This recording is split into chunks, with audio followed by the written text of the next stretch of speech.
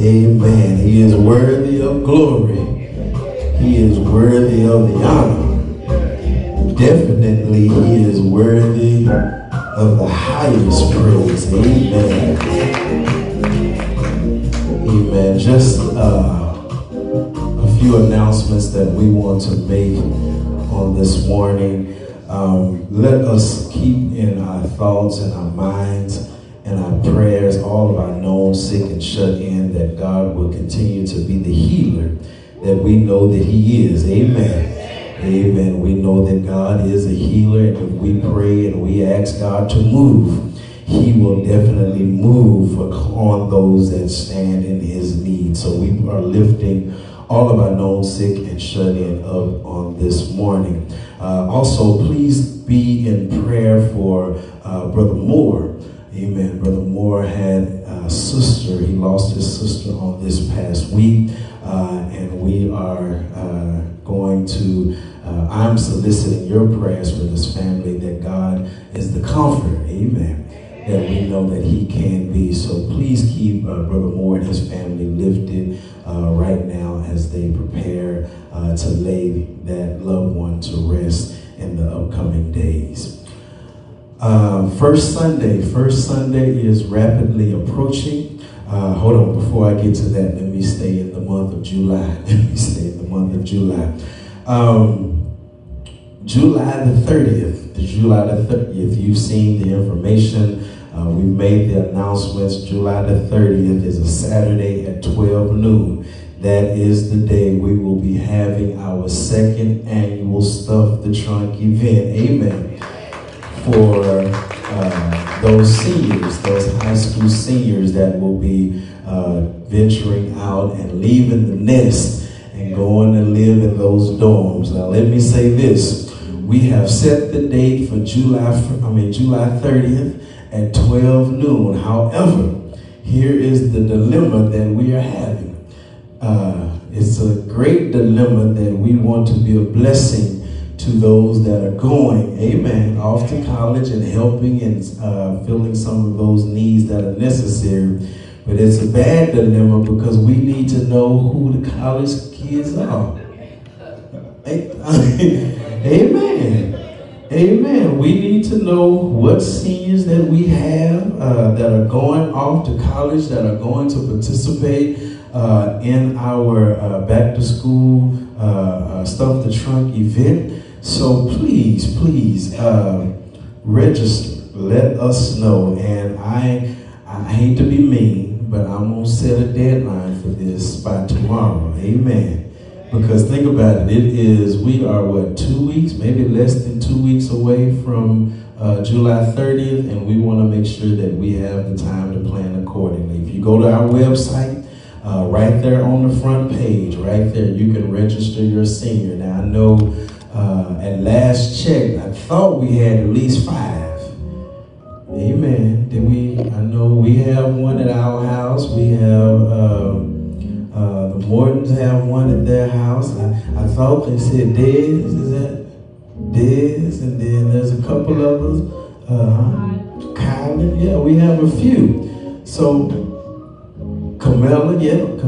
Amen. We have a few. So please let us know if you'll be participating. If not, we can make arrangements. We'll still be a blessing, but we can make arrangements differently and still be a blessing just the same. So let us know.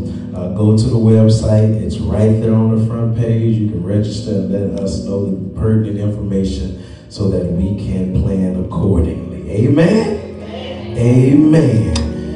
All right. We don't want to have to beg to be a blessing to somebody. Amen. So let us do what's necessary. As a matter of fact, ministry leaders, or if the ministry leader is not here, vice president, whomever it may be, there is a list that we are asking each ministry to bring, so we can kind of have an organized chaos of what we're trying to do. I'm going to go through this list pretty quickly so that we can make sure that all ministries are well prepared for what we are asking. Ushers, Sister Verdi, laundry detergent, bleach, and dry sheets. I think it's the same thing. It's the same thing from last year. Music department, dishwashing liquid, Clorox wipes, cleaning sponges. Y'all got that? All right. Music department, dishwashing liquid, Clorox wipes, and cleaning sponges. Ushers, laundry detergent, bleach, and dryer sheets. Mission, Sister McKinney, paper towels, toilet paper, Kleenex. Same thing from last year. And youth department, Sister Turner, trash bags, Lysol spray, hand sanitizer. Amen. All right. And as soon as I get those, or we get those registered names, we'll tell you how many we're preparing for. Amen. Amen. All right. Let me move to the next thing. The next thing, fourth Sunday. Next Sunday is our fourth Sunday. We've been slacking on announcing our Family and Friends Day, but next Sunday is our Family and Friends Day. And we encourage you to invite your family and friends to come out and fellowship with us on next Sunday. I've already started. I started last night. We had the privilege and honor of celebrating our father, Glenn Dixon's 65th birthday. We had a good time last night, and I was in there inviting folk to come to church. Amen. Amen. So next Sunday is our fourth Sunday, Family and Friends. So we encourage each of you to let's help fill this house so that we can have a good time as a family and praising the Lord. All right, and then last thing that I have, first Sunday, is Communion Sunday, as well as we will be going to the water. Amen. Amen. We have one candidate for baptism on first Sunday. It's a loaded Sunday, so we got baptism, we got communion, and then at 4 o'clock we have that 1,000 Women in White service that will be held through our North Texas District Association. I will get more information out on the location. I have the information. I'll get it, make sure it's posted. Actually, if you have the emails, it's already, you already have the information. But that is the first Sunday as well as 4 o'clock, and that's when we'll be also going supporting our very own Morgan Bishop, who will be our representative for this event as well. So please make sure your calendars are well prepared, because we want to see you in the place. On the fourth Sunday, first Sunday, we want to see each of you in attendance. Amen? Amen. All right, let's do this. Let's go ahead and start to prepare for our tithe and our offering. Amen. Amen. Tithe and offering. Amen.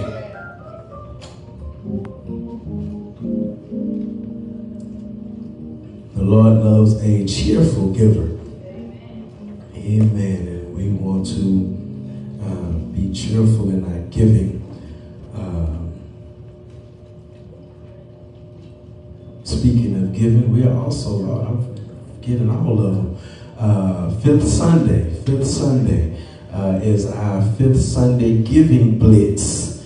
And we're asking all households that can and will give $200 over and beyond your regular offering to help, again, with undergirding some of the costs that we have here at the church. We want to ensure that we continue to be able to make the necessary adjustments and fix-ups and all of those things here at the church. So please, please let us plan accordingly for our Fifth Sunday Giving Blitz that is coming this month as well.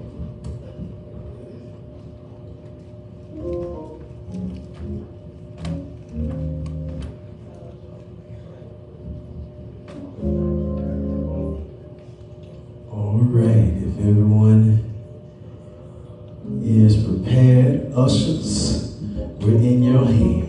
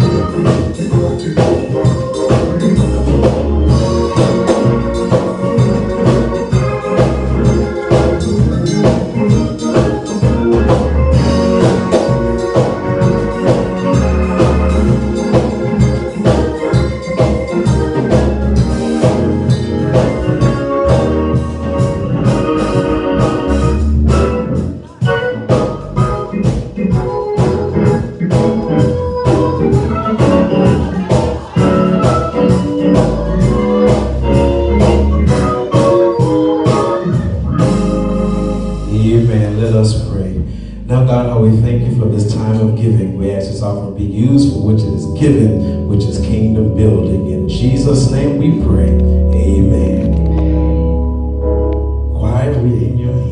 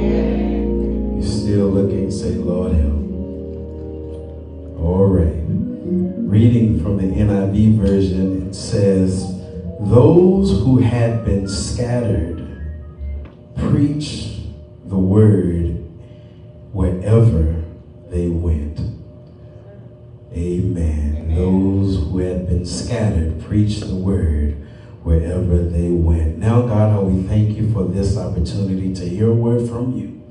Now, God, I pray that you would sit me down, that you may stand, God, that these your people may not see me, may not hear me, but God, that they may see and hear you.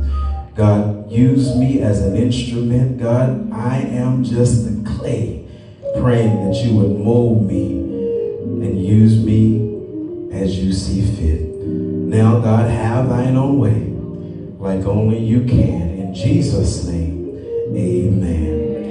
Amen. If you don't mind allowing me to use just for a thought or a subject this morning, getting bigger and growing better. Getting bigger, growing better. Now for our reading this morning, we read Acts chapter 8, verse number 4. However, I'm going to do something a little odd. We're going to preach Acts chapters 1 all the way through 8. Amen. So we ought to get out of here by 4 o'clock.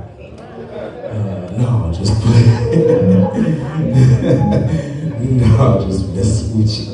But we will be looking at least verses chapter 6, 7, and 8. And reading and looking at Acts in this particular book, what we find out is it has been said that, and I honestly probably agree with it, is that living things grow. And healthy things often grow fast. And that is actually the exact replica of the early church that is given to us here in Acts of the Apostle. The book of Acts, beginning at chapter 1, moving all the way through the 8th chapter, out of which I just read to you, is a story, the record, the reflection of rapid growth amongst the body of believers known as the early church. The early church understood what it meant to see exponential, expansive, explosive growth, both numerically and spiritually, as the Lord God allowed preachers and servant leaders to gather together and work together to ensure that the body of Christ would be built up to become everything that the Lord told them to be. If we were to take a swift journey through the first chapter of the book of Acts, we will find out that in chapter 1, the Lord Jesus appeared to those who had been his followers, those who had chosen to follow him. He made them fishers of men. These individuals had been deputized, if you will, by the Lord to ensure that with every person with whom they came in contact, knew about the love of Jesus Christ and knew about the kingdom of God in which they had been invited to. In Acts chapter 1, at about verse number 8, Jesus gives them a clue as to how they were going to be able to do the work and that had been assigned to their hands. He said to them, watch this, that you shall receive power after the Holy Ghost has come upon you, and you will be my, listen to this, witnesses in Jerusalem and all of Judea and Samaria and to the ends of the earth, the uttermost part of the earth. Now let me repeat that, because that is necessary for us to understand. If we are going to understand how to grow bigger and how to get better, the Bible says in Acts 1 and 8 that Jesus has the expectation that every person of whom those believers came into contact with, that you would know something about Jesus Christ, because he was going to deputize these individuals that now that they don't have to do it on their own accord.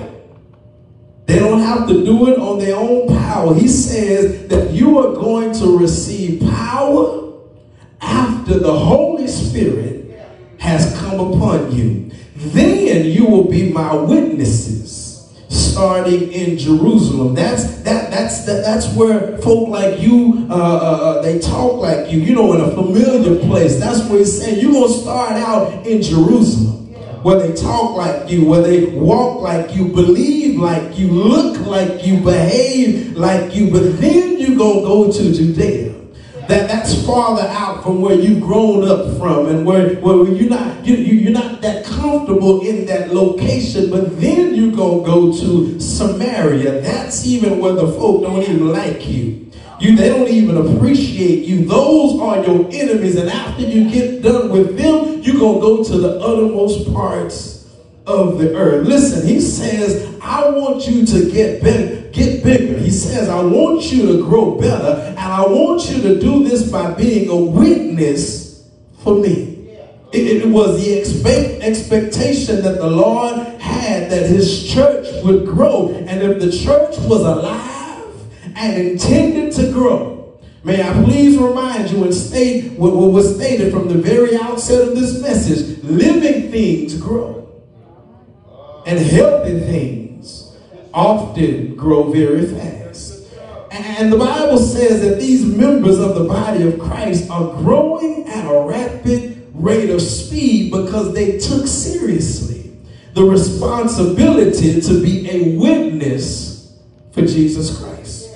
Now that's chapter 1. That's in chapter 1 when Jesus gives them that instruction. But in chapter 2, the Bible says that what Jesus promised came to pass because God keeps his word.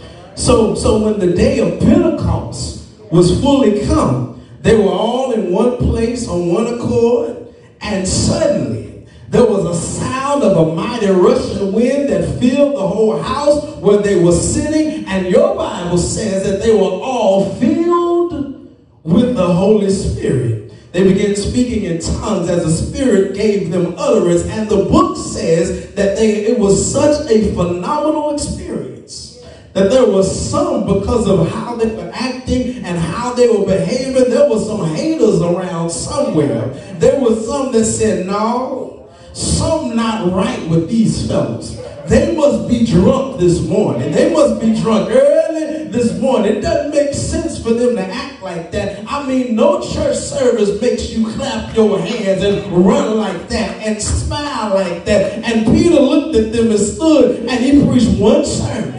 He said, listen, these folk are not drunk as you suppose.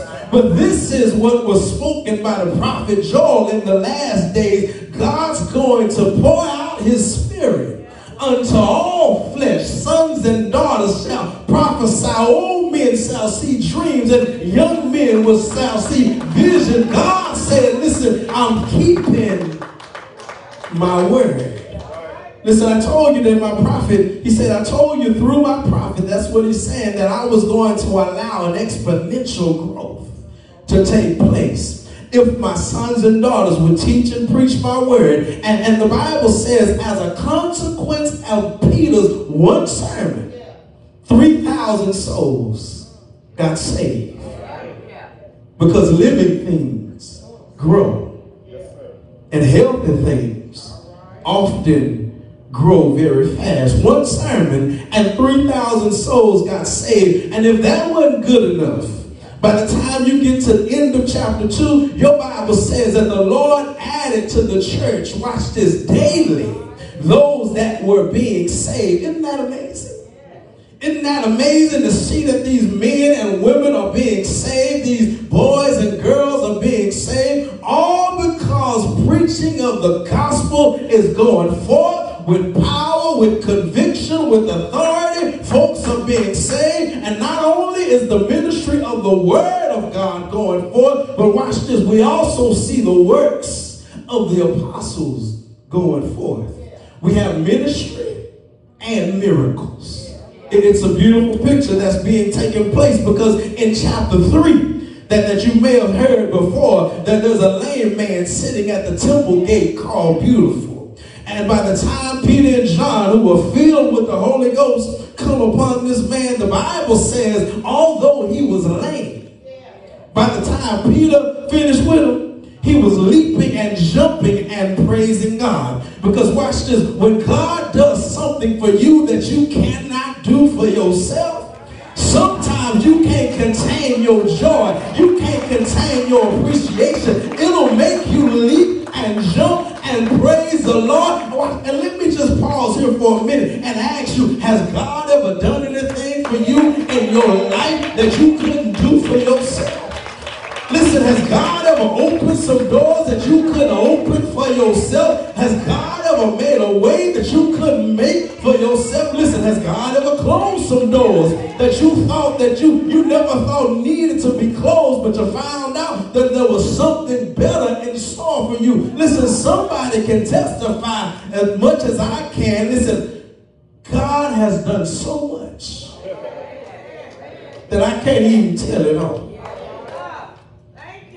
So this man is leaping and jumping and praising the Lord. And the Bible says in verse 10 of chapter 3 that the people of God who saw this lame man are now astonished at the great work, that they're amazed at the miracles that the Lord is performing among his people. So we've got the ministry of the word, we got the ministry of the works, we have the preaching, all of these things and miracles taking place. And the Bible says, as a consequence, the church keeps growing. But then by the time you get to chapter 4, the Bible says that the Lord added up to 5,000 to the people of God. The church is growing exponentially, and I suspect that's because living things grow. And healthy things often grow quite fast. So the Bible now has recorded for us from chapter 2 to chapter 4 that we are up to 5,000 members. But by the time you keep going through the book of Acts, listen, they just stop numbering. They just say, these are they who turn the world upside down. Isn't it a beautiful picture of how the Lord uses the people of God who will yield themselves to his will and his way? And in chapter 4, we find out that Jesus is still up to something in the works of the apostle. And the Bible says that even their haters, Lord have mercy, their haters couldn't shut them down. In chapter 4, we learn that sometimes you have to learn how to survive the shift. There's been a shift in what has happened, and there's been a phenomenal growth, a phenomenal movement, a phenomenal productivity that has taken place, and then some haters showed up trying to shut it down. And we've learned that even when your haters try to shut you down, they ought not be able to shut you up. When you think about what God has done in your life, they shouldn't be able to keep you quiet. And look, that's the book. From chapter 4 to chapter 5. And then now we enter into chapter 6. We find out that the church is growing so much that when you get to the beginning of chapter 6, the first verse says that the church was continuing to increase in numbers. The Bible says that this exponential growth, watch this, was not because of some gimmicks and trickery. The Bible says that this growth was not because somebody decided that they was going to pull something out of a hat to make you think, oh, I need to go see what's going on. This growth was because somebody decided to preach about a man named Jesus. And let me share with you, you don't need gimmicks. You don't need tricks. We don't need to have some drama in the sanctuary. For all you have to do is just allow God to have his way, to let God speak through you and let them see God in you. If you would just open up your Bible and say that there's a man named Jesus who still saves to the uttermost. Listen, when we lift him up, I believe it said that he'll draw all men unto himself. Exponential growth, explosive growth, expansive growth. And nobody can take the credit for themselves. You have to be able to testify that if it had not been for the Lord who was on our side, we don't know where we would be. But now by the time you get to chapter 6, this business of the church has been growing so exponentially that they realize that, wait a minute, hold on, there's some folk that are being neglected in the daily distribution of food. By the time you get to chapter 6, you'll find out that there are some widows who are neglected, and now this is something that just can't happen. This cannot be, because the hallmark of the church then, which we were taught in chapter 2, is that they came into the body of Christ and everybody had all things in common. Literally suggesting that if you had a need, that need was met by the church. If you had a need, if I had a need, that need was met by the church. Everybody was taken care of by the body of Christ. Watch this, because the people of God knew how to share with other people. People of God knew how to give to other people. Even if it was a hidden halo, you understood that there's a need to share with somebody else, so that somebody else can be blessed. Listen, this is a sad Christian who wants everything, all the blessings, to just keep them to themselves. It's a sad believer who only wants to get everything for him or herself and never share with anybody else. And listen, somebody can actually probably testify that you are grateful that somebody shared with you at one point in time in your life, because you are able to say, hey, listen, I'm the beneficiary of some loving people who actually shared something with me. That's why your Bible says, that's what your Bible says what happened. And there are those who are being neglected. And the text says that this cannot be. You cannot do that. So now in Acts chapter 6, they are trying to figure out how in the world are we going to meet the needs of everybody who was among the body. The Bible helps us to understand that if you're going to get bigger and grow better, there are some requirements that must be met. And may I lift up just 3 requirements and I'll get on out of here. Listen, watch the text, because the text suggests that if we're going to get bigger and grow better, it requires the assistance of some Holy Ghost filled believers. It requires the assistance of some Holy Ghost filled believers. Your Bible says that by the time we get to chapter 6, there is this ministry of the distribution of food that is being neglected. And so they look among themselves and they find 7 people who are full of the Holy Ghost and wisdom, so that they can help to make sure that the tables are served, that nobody goes lacking. Now, you must see this picture. You got to see this picture. The preacher cannot leave the preaching of the gospel to make sure that everything is done. There are too many people now, and these are remember, these are they who turn the world upside down. It's too many saints. So now, he said, I got to get some assistance. He says, I got to get some assistance from the Holy Ghost filled believers. And so he chooses 7 people. We commonly call them deacons.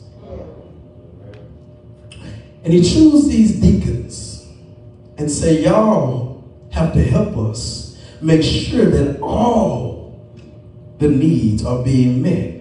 But watch this, he just don't choose any old somebody.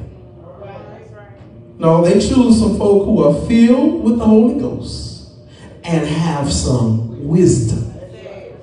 Listen, may I please suggest to you that if that's the case for the church to get bigger and grow better, it also might be the case for us individually.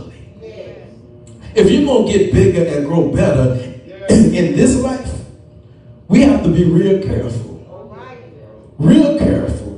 of who we hang out with. Real careful of our associations. Real careful of the folk who are assisting us in the progress of life. Listen, is there anybody in here who knows that you just can't hang with everybody and keep progressing? You can't be associated with everybody and still expect productivity in your life. Last time I checked, in the Bible, Psalms 1 says, blessed is the man who walketh not in the counsel of the ungodly, nor standeth in the way of sinners, nor sitteth in the seat of the scornful. Literally suggesting if you're going to get bigger and grow better, you got to make sure that you're real careful about the folk you hang out with. You can't hang out with, like they used to say back in the day, Lottie Dottie and everybody, and still expect to be blessed by the Lord as a part of your life. Listen, is there anybody in here who understands what your Bible says? The Bible says that light and darkness cannot dwell together. For what communion has light and darkness? What fellowship do they have that neither one of them can dwell together? You got to be real careful of who you associate with. Listen, what do they say? Birds of a feather flock together. You got to be able to testify. Listen, I'm glad that I got some good folk around me. I'm glad that, watch this, God has given me the discernment to say, listen, that joke ain't right. Oh girl, she crazy. I need to get around some folk that I'll be following scripture. But watch this. But now, remember, you have to hear the conditions. The conditions are that if you're going to help, they got to be full of the Holy Ghost. And they have to have some wisdom, suggesting that they need empowerment and enlightenment. Listen, you must understand how important this business of the Holy Ghost filled friends and family really is. Because if you understand the Holy Spirit is not just one who's going to make you feel good in the church.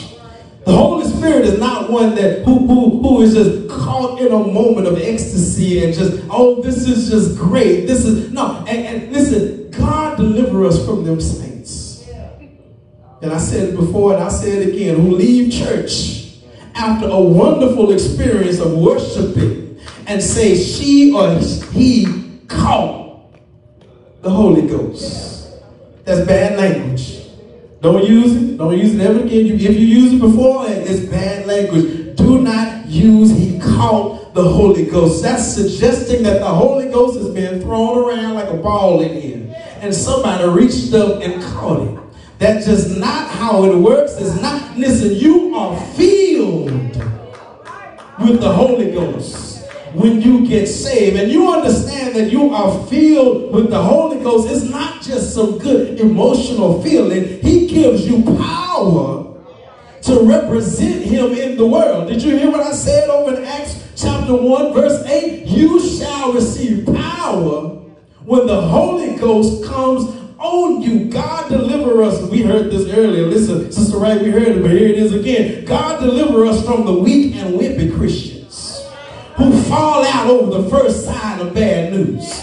Listen, child of God, be filled with the Holy Ghost. Listen, God deliver us from those weak and wimpy Christians who fall out and get ready to throw in the towel and wave the white flag of surrender just because you got some bad news on your job. Be filled with the Holy Ghost because he will give power for you to keep on keeping on. Is there anybody in here grateful for the power that you have? Listen, I ain't worried about you talking about me. I got power. I ain't worried about you scandalizing my name. I got power. I ain't worried about you digging a ditch for me. Listen, you better dig too, because one of them might just be for you, because I got power. Power, power, power. It keeps me going on even when I feel like giving up. Power makes me, it has tears in my eyes and wants me to tell the Lord, thank you, just for him making a way somehow because of power. Says you need some folk gonna help you who has some power. But not just empowerment, you need some wisdom. You need some wisdom. You know what wisdom is, right?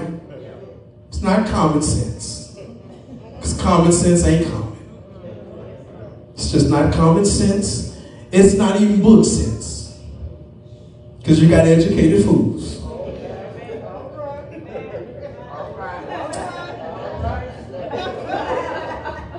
It's an enlightenment that comes from a relationship with God. So that you can see things that other folk can't see. You know stuff that other folk don't know. It's not that you are so brilliant. It's just that God enlightens you. Now, don't get this misunderstood. Don't think, oh God, you enlighten me with these numbers for the lottery. No, that's not how it works. Listen, when you lose, you lost on your own. Don't blame that on God. I thought God gave it. No, Listen, when God gives you something, he gives you discernment. Gives you discernment. No, don't go this way. Go that way. No, don't be bothered with him. Go the other way. Run, Forrest, run.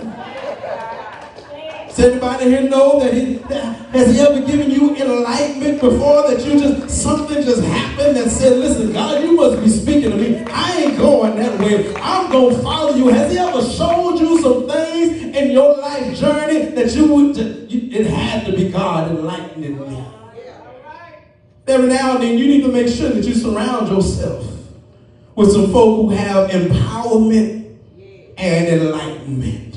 And then you need to pray for wisdom too, so that you might know the will of God and how God is trying to orchestrate your life's journey. And the Bible says when the church was getting bigger and growing better, the Bible says that they had the assistance of some Holy Ghost filled people. But watch the text, watch the text. The text reveals to us that after you move from chapter 6 through chapter 6 into the end of chapter 6 into chapter 7, that one of the people who is one of those Holy Ghost filled people, Holy Ghost filled believer, is a brother named Stephen. Stephen rises up to the top of the list of deacons. Because Stephen is somebody that's very significant. The Bible says that he doesn't only have the Holy Ghost and wisdom, but he has grace and faith and that is strong and enables him to be better than most folk would ever imagine. It says he has great faith. Great faith. Great faith. That every now and then I want to be classified as one of the people that not only that's filled with the Holy Ghost and wisdom. Listen, I want to have great faith so that I can believe God, watch this, for big stuff.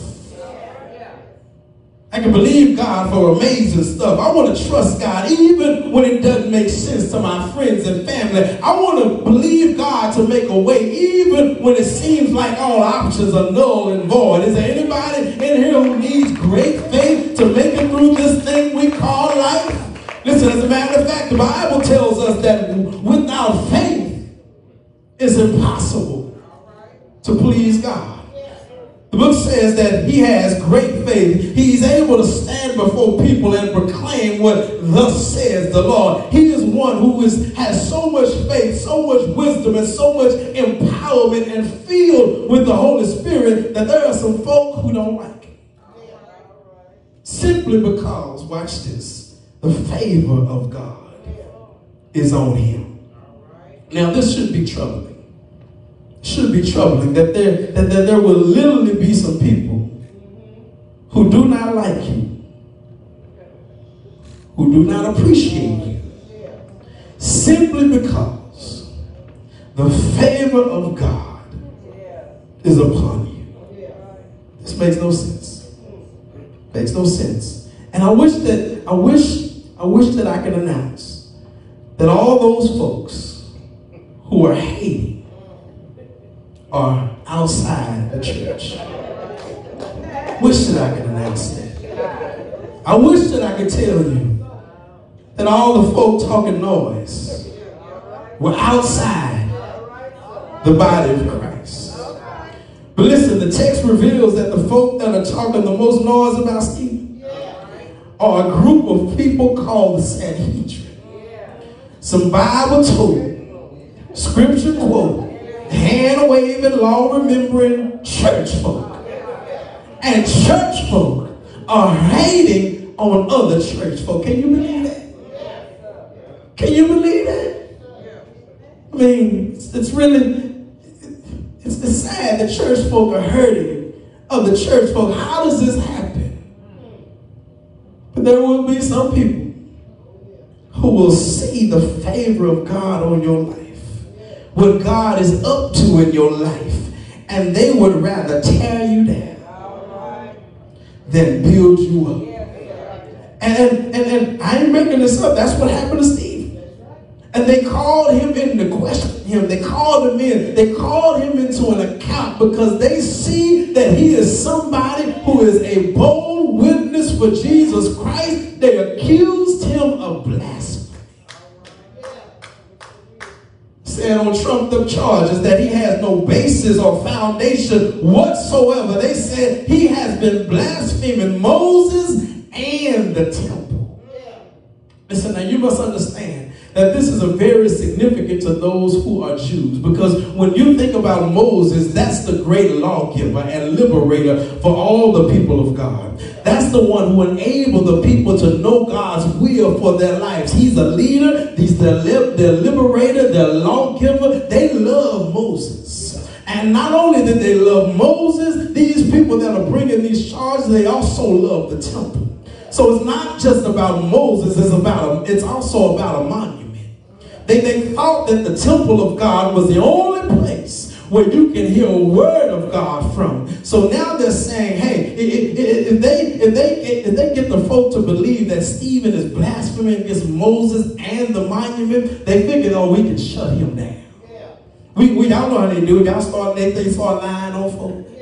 Start telling them different things, trying to tear down their name and all of that stuff. And so they bring Stephen in. Now we're in chapter 7. And when he questioned by Stephen, by these Sanhedrins, they asked him to respond. Now, they were doing all right. They were making some headway. They was using these trumped up charges. They was doing pretty good. Then they made the mistake when they gave the man of God a microphone. That's what they did. Because now he's able to talk back about the trumped up charges they have against him. And he begins to speak, and for 52 verses in chapter 7, Stephen gets to talking about this work that God has done in his life.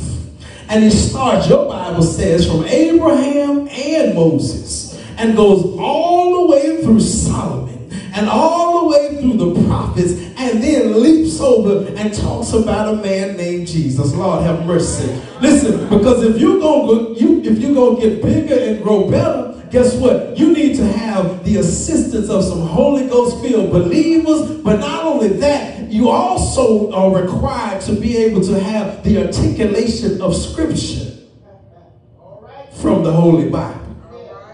You got to be able to do that. Listen, for 52 verses, Stephen says, all right, y'all want to talk about Moses? Y'all want to talk about this? Y'all want to talk about Moses? Y'all want to talk about the temple? He begins to talk about what God did through Moses, who led the people of God out of bondage, led them in the wilderness for 40 years. The Bible says while they were walking in the wilderness, their clothes and their shoes never wore out. While they were walking in the wilderness, God fed them with manna from heaven every day. While they were walking in the wilderness, they had water that came out of a rock. Listen, he led them by a pillar of cloud by day and a pillar of fire by night. They were in the wilderness, but listen, every one of their needs was taken care of, and their wilderness was nothing but fell short, and everything and nothing even ran out. But watch this, and somebody in this church right now can testify that you've been in some wilderness experiences. And you found out that the same God that was with the children of Israel while they were wandering has been with you in your wilderness. Listen, is there anybody in here who can testify I had no job, but the Lord made a way somehow? I didn't have as many friends that I wanted, but God was a friend that stuck closer than a brother. Who can testify? Listen, I thought the E on the gas hand stood for everlasting, but God kept me going even when I thought I was going to fall out. Listen, God has been good even when the wilderness was wrapped all around you. So he started talking about Moses. He said, yeah, I'll tell you about Moses. He said, you want to talk about the monument? Let me tell you about the temple. Yeah, Solomon built the temple. He said, that's David's son. He began to talk about Solomon. You want to talk about the prophets? He said, yeah, they persecuted the prophets. I'll tell you about the prophets just the same. And then he goes, he says, and then watch this, Lord have mercy. Just like a good preacher. By the time he got finished talking about Moses, by the time he got finished talking about the monument, by the time he got finished talking about the prophets, he took a leap all the way from the Old Testament into the New Testament. And watch this, he started talking about a man named Jesus. He gave them what we like to call the Jesus punchline. Yeah. Suggesting that before any preacher goes to their seat, y'all, story, something ought to be said, and it's also, it's like the old preacher said, listen, if you've been in church long enough, it didn't matter where you come from, how long the preacher, it didn't matter where the preacher was even preaching from. By the time the preacher finished preaching, he was going to say one Friday on a hill called Calvary, he died. Didn't he die? Every now and then you ought to start remembering that story and rehearsing that story, because that's the only way by which you and I have been saved. Listen, is there anybody in here who's not tired of hearing that same old story? Every now and then I want to hear that story, that he loved me so much that they put nails in his hands, crown of thorns on his head, spikes in his feet, spear in his side. He died. Didn't he die? He died all night Friday night. They left him in the grave Friday. Stayed there all day Saturday. All night Saturday night. But listen, they said you can't leave God in that grave. Because listen, early Sunday morning, he got up with all power in his hand. This right here is the truth of the gospel that we preach, that Jesus died but rose again so that you and I might be saved. Listen, here it is. But he does this for 52 verses. He's been called in by the Sanhedrin to give an account for all the things that he's been doing by faith and wisdom and the Holy Ghost. And the Bible says that he stands there flat-footed and speaks the truth by the word of God. Now, this is what blesses me. He didn't have to run to the car and get his Bible off the dashboard and come back in and start quoting scripture. He didn't have time to unlock his iPhone, push the code in on his iPad, and read Genesis through Revelation. He didn't have time to go get his Bible study notes that he had written out last week. He just had to stand there and was able to speak from the Word. Watch this, because the Word was already in him. Listen, if you're going to keep getting better in this thing called life, you ain't always got time to go running and say, let me see what Reverend said about the Bible.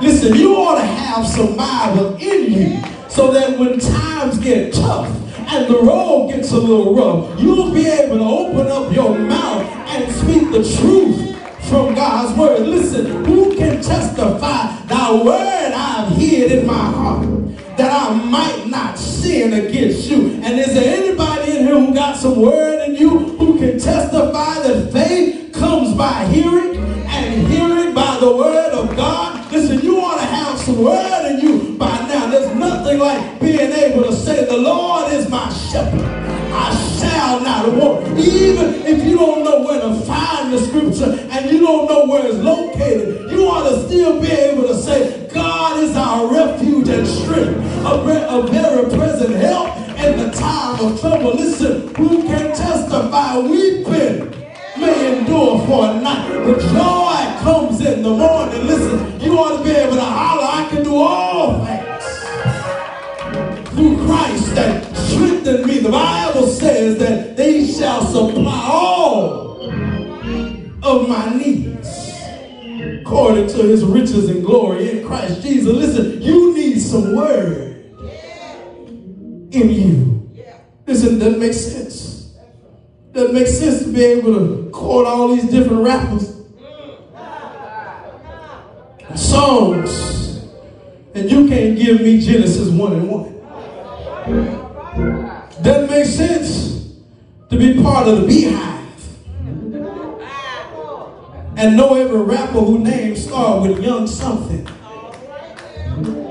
And you can't tell me, for God so loved the world that he gave his only begotten Son, that whosoever believeth in him should not perish but have everlasting life. Listen, the word of God still works. The Bible says Stephen stood there 52 verses, flat-footed, talking about Moses all the way to Jesus. And then the Sanhedrin, watch this, they were so frustrated. They were so enraged, they were infuriated. Listen, this man that preached to us for 52 verses. We trying to figure out how to get rid of him. We trying to figure out to get him to stop. But then the Bible says that at the end of chapter 7, they ran him out of the city and stoned him to death. Okay, wait now, Jesus. Hold on. I'm your witness. I'm doing what you told me to do. And now I've been run out of the city and stoned to death. The Bible says that he took a page out of Jesus' crucifixion manual when this was happening. And while he was dying, he lifted up his head and said, listen, Lord, forgive them, for they know not what they do. Don't lay this charge on them. Listen, he died right there in the midst of the people. It's a rough little situation now. Stephen is gone. And the Bible says that now the early church, they have now encountered the day of persecution. Remember that. Remember, chapter 2, it was the day of Pentecost. Hey, hallelujah, praise the Lord. Let's have a good time. Ain't it good? Chapter 8, now we're in the day of persecution. They're being persecuted over and over again. And the word says that Stephen has now been stoned. Their prime leader is now gone. Philip comes in, he takes the charge, but Stephen is gone. How much these folk must have felt to see this happen in such a horrendous way. The Bible says that if you read in verse 4, chapter 8, that as a consequence, the word of God spread, and they kept preaching the word. Listen, man, I finally suggest, as I get ready to get out of here, that if you're going to get bigger and grow better, it's going to require not only Holy Ghost-filled believers, and not simply the articulation of Scripture from the Holy Bible, but it's also going to likewise require some significant, heavy burdens. That's the final point. Before I leave this place, I'm saying it's going to require some significant, heavy burdens. I know, gone to school, I've been taught preaching, know how to preach, got a doctoral degree in preaching, amen. You normally leave and close out a sermon with folks clapping and shouting and having a good time. But the good news, but just as it is now, I expected for it to get quiet. When you start talking about the requirement of some significantly heavy burdens. If we're going to go bigger and get better, it's going to require heavy burdens. And the Bible says Stephen is gone. Now the church begins to be persecuted. There's a brother named Saul. Y'all may know him as Paul, but remember when he was Saul, he was going door to door, pulling Christians out of their house, putting them in prison. Persecution has set in for the church. It's rough now. It's tough right now. It's a season that nobody wants to endure. The Bible says in verse 4 that they kept on preaching the word. And the word kept spreading. And by the time you get all the way down to verse 8, you will find out that the word has now spread to a town called Judea. Didn't I tell y'all that earlier?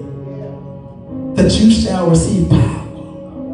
Once the Holy Ghost has come upon you, you're going to be my witness in Jerusalem where they know you. Then Judea. And the ministry has now from chapter 1 in Jerusalem all the way to chapter 7. Now they've been some persecution. Now they're in a tight spot. Now they've been somewhere where now they have burdens to endure. Now their ministry has moved from the holy city of Jerusalem and spread out now to Judea. Literally saying that you just couldn't stay in the corner of Cliff and Lake. They had to go to the rest of Dallas. And then to the suburbs. And then on throughout the state. And then to the uttermost parts of the world. They had to go everywhere that their ministry would take them. And the only way that they were enabled to do it was that they had to deal with some burdens.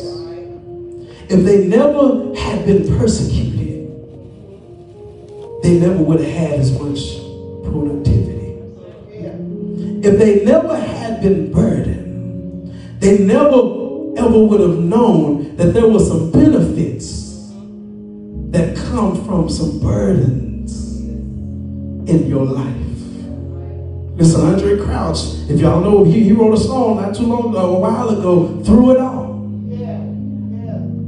And when he got to that third verse, he says, I thank God for my mountains. And I thank God for my valleys. I thank God for the storms that he brought me through. For if I never had a problem, I wouldn't know that God could solve them. I wouldn't know what faith and God could do. So he said, through it all, I've learned to trust Jesus. And I've learned to trust God. I've learned to depend on his word. Listen, there's even another preacher that wrote another song that we also know. He said, I won't complain. He says, because I found out somewhere in there that all of my good days outweigh my bad days. So I'll just say, thank you, Lord, and I won't complain.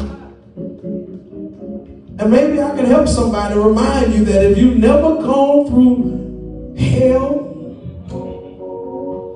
if you've never been caught it in your life, listen, you wouldn't know what being strong and courageous. You wouldn't be the strong and courageous man or woman that you are right now had you not had those burdens. I'm done, the door is open, but can anybody help me by saying, listen, as I look back over the shoulder of my life, you didn't like what you was going through. But now that you're on the other side of it, now that you're on the other side of it, you can tell yourself, listen, I'm a little bit stronger. I'm a little bit wiser. I'm a little bit better. Now that I'm on the other side of it. But it's going to require some significantly heavy burdens.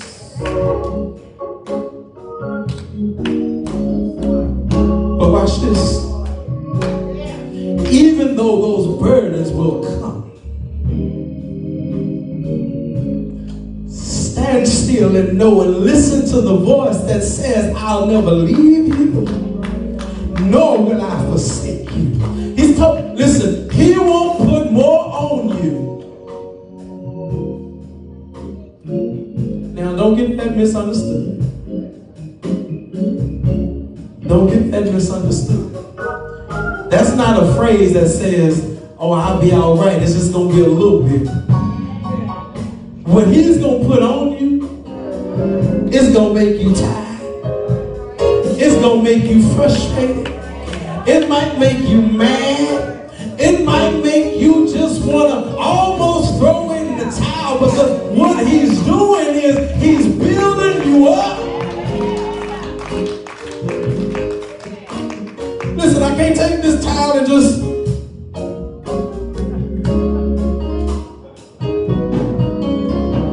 How much strong is that going to make him? This might wait to him. But if I was strong enough to sit in this pulpit on it, he built himself up. So don't get misunderstood. Significant burdens will come. I don't know how they're going to come, but they're going to show up. I don't know what it's going to look like, but it's going to show up. It can show up, hate to say it, in the loss of a loved one. It can show up in bad health.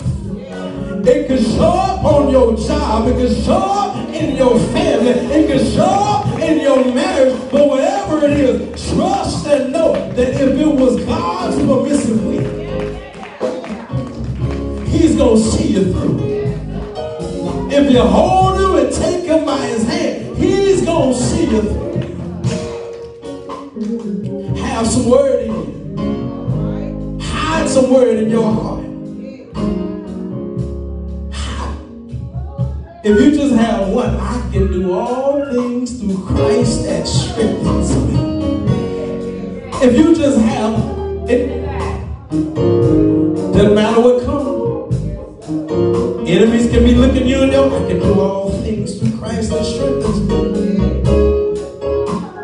The Lord is my shepherd, I shall not want. Ain't nothing in this refrigerator, but the Lord is my shepherd, I shall not want. Hide the word in your heart. Then get some folk who are filled with the Holy Ghost and wisdom around you. I ain't talking about these folk who play in church. I ain't talking about these folk who got them big old Bibles walking around. I'm talking about some folk that you can call on that will stop what they're doing and say, let's pray. I'm talking about some folk who has compassion in their heart that says, after we pray, how can I assist you? Get some folk around you. Know that God is still in control. And he's still making a way. He's still God all by himself. But if you're going to get bigger and grow better, you have to take God at his word. Amen? Amen. Amen. The privilege has been extended. It's yours to accept or to decline. Amen. Amen. Listen, I don't know about you, but when I think of all the things that God has done, when I look back of where we started from and how God has kept us all this time, I can't help but to say, God, you've been good. It says, preach the word. Wherever you go, listen, you ain't got to be dressed up in no suit. You ain't got to be walking around with a Bible. You ain't got to have oil in your hand. You ain't got to be listening to the gospel all the time. Listen, you can stop right where you are. All of us are called to minister the gospel. So when we leave out them doors, we ought to be able to look at somebody and say, listen, God is good. Trust God. Get to know him. Take God at his word. Look at me. I'm a living testimony. Getting bigger. Growing better. God wants all of us to increase. God wants this church to increase. God wants us to move in a direction individually that will have you stopping in your tracks saying, listen, this ain't nobody but God of how I'm going right now. This is nobody but God that's keeping me right now. Amen. Amen. Listen, thank you all so much for sharing and being here with us on today. Listen, it is my sincere hope and prayer that something was said that we can take it and apply to everyday living, that our walk with God can be strengthened, that we can have something to stand on, a true solid foundation on Christ, that we can make it just a little bit further. Listen, I pray for each and every one of you as we get ready to leave this place, that God would order your footsteps, that he will protect you, that he would heal you, that he will grant you the desires of your heart, that you will know that God is still standing by. Amen. Let us be reminded Wednesday we will be here. I apologize for those that couldn't watch and stream while we was going. It was showing me that we was live, but I guess we wouldn't. But listen, had you been here in the house, amen, we all learn together. Y'all see how I plugged in right there? So come on into the house on Wednesday. We can have a good time together in person, because sometimes technology fails. Amen. Amen. But there's nothing like being in fellowship one with another in the house of God. All right. Let's all stand if there's nothing else. I will have all of those things that we're asking for each ministry posted to our website so that you can go on and see what we're asking for our college-bound graduates. And please, please make sure that you get those registrations done today, preferably, hopefully tomorrow, so that we can plan accordingly. Amen. Next Sunday, fourth Sunday, family and friends, invite. Let's have a wonderful time with the Lord.